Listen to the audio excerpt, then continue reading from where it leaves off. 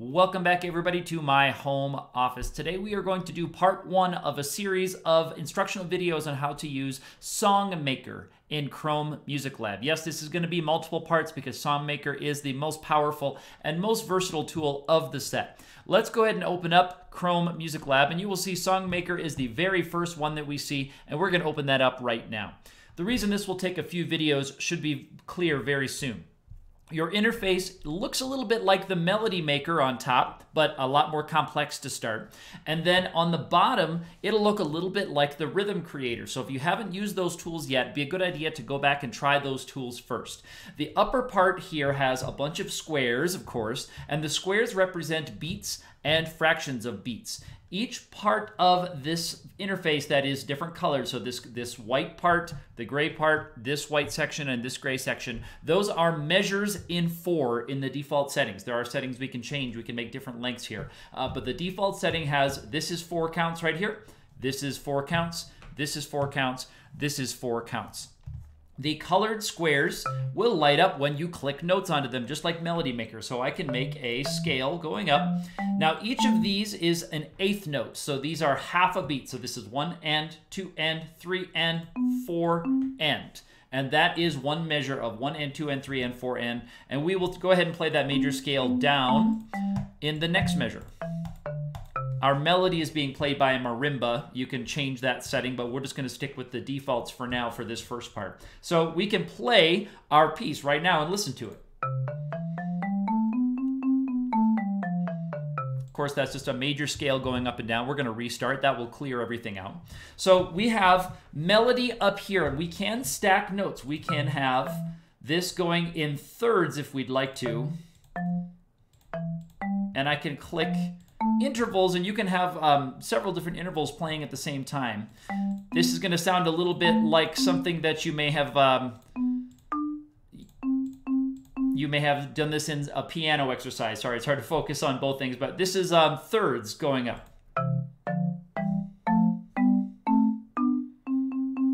So an exercise like that would have sounded a little bit like something you do as you're getting comfortable with using multiple fingers on piano. Let's restart it again, and let's put a familiar melody on here.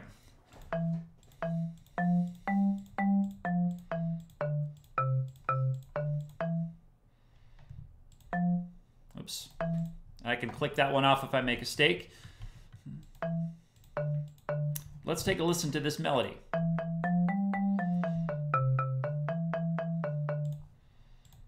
I'm going to move that back over here, and we'll see if that is the melody that we need. And that's, of course, the melody that we're looking for, the beginning of Beethoven's Ode to Joy. So there's a melody we can work with, and we can add percussion tracks to it. So down here at the bottom, you can see the larger circles are the downbeats. Those are the 1, 2, 3, 4, 1, 2, 3, 4. The smaller dots are the upbeats, 1 and 2 and 3 and 4 and 1 and 2 and 3 and 4 and all the way across. We are using electronic drums right now. You can change that setting as well, but this is going to sound a little bit like a dance beat played with the marimba. So we're going to play the bass drum or the bass note, and then the snare drum sound on the upbeat. So it's going to be down, up, down, up, down, up, down, up. You're going to hear this playing with your melody. All right, let's take a listen and see what we have.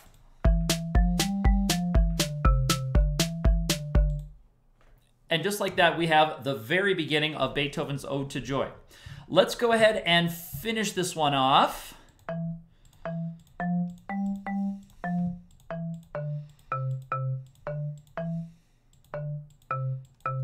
And we will continue this same drum pattern all the way through to the end.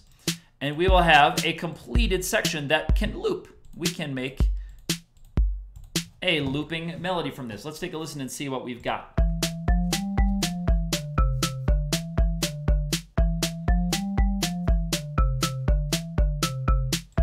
And you can see these are rests in the melody. I've left those blank on purpose because our melody does need that rest right there.